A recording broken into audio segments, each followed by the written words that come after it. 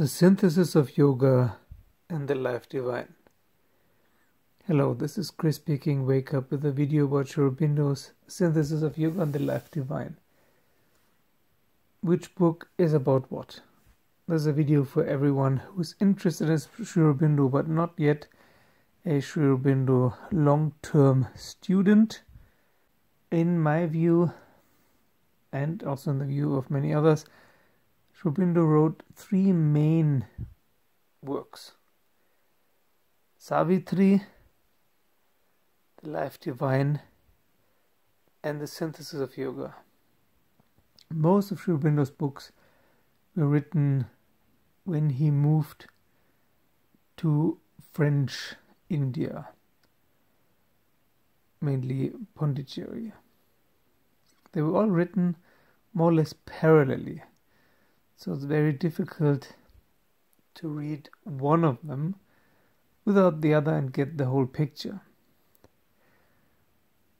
The why it is necessary, why it makes sense to walk a spiritual path as an individual and collectively as a human race is explained in the life divine.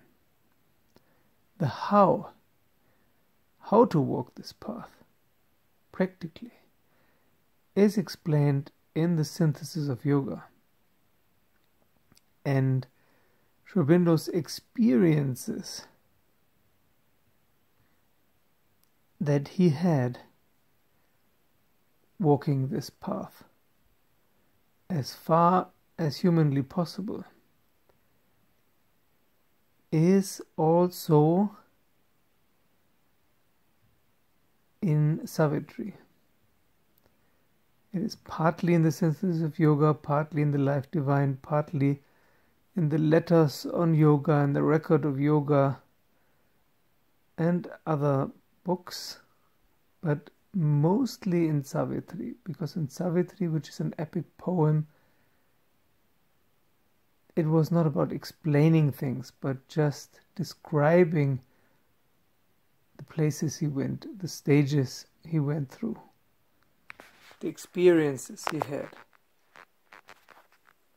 which are usually beyond words, cannot be explained, but as many other poets have found out already, poetry can partly capture what logical words cannot. And Savitri is probably also the book he worked on the longest until his dying breath. He worked on it again and again and again, fine-tuning it. While the synthesis of yoga and the life divine he wrote quite early on and then only improved on it a little bit later. Not significantly, just also a little bit of fine-tuning. I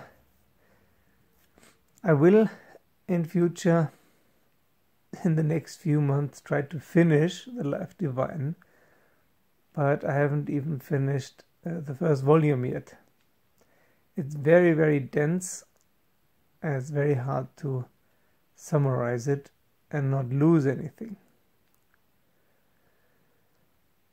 And the further I get along in summarizing and explaining the life divine, the more difficult it becomes without also doing the same with the synthesis of yoga. So logically, mentally, it kind of would make sense to first finish the life divine and then do the synthesis of yoga. But practically, my feeling is I have to do it parallelly, just as he wrote them parallelly.